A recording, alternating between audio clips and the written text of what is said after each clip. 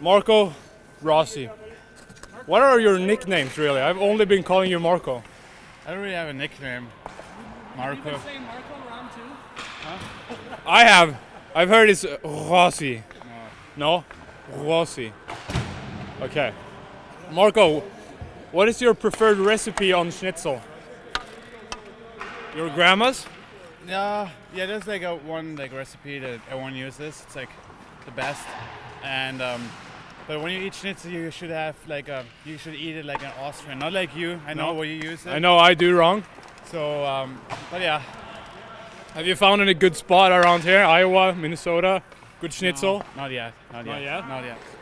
You seem like a kind of laid down guy. Do you have any celebrity crushes? Except for your girlfriend. No, just my girlfriend.